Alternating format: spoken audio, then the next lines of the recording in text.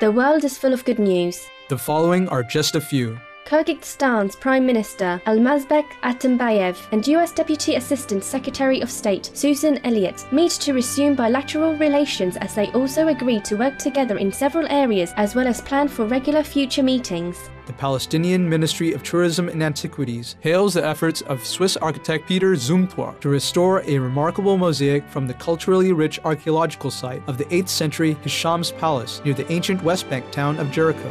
After falling and suffering a cardiac arrest, Mr. Arun Bhasin of the UK undergoes treatment with a pioneering device called the AutoPulse, which performs almost 20,000 chest compressions over a 3.5-hour period to save his life. In Japan, fans of the classic comic character Tiger Mask offer gifts in his name to children's orphanages across the nation as they donate school bags, satchels, fruit, vegetables, and bags of rice to benefit youths in need. Medical researchers and psychologists in Indonesia recommend adopting a companion animal for enhancing personal happiness, saying that the feelings of care that are developed support a lasting sense of well-being. Philippine President Benigno Aquino III meets with United Arab Emirates Foreign Minister, His Highness Sheikh Abdullah bin Zayed Al Nahyan, to further cooperation in areas such as trade between their two countries. A study from Murdoch Children's Research Institute in Australia shows that participants who increase their daily exercise level to 10,000 steps over a 5-year period greatly improve their insulin sensitivity, thus helping to reduce the risk of diabetes.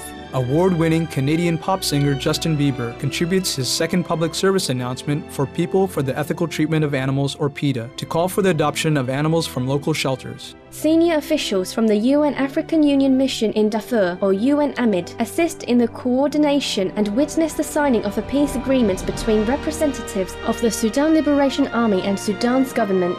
In an effort to reduce child obesity and promote healthier diets, UN World Health Organization officials speak out against junk foods, saying that more wholesome snacks should be offered on school grounds, playgrounds, nurseries, and family and child clinics.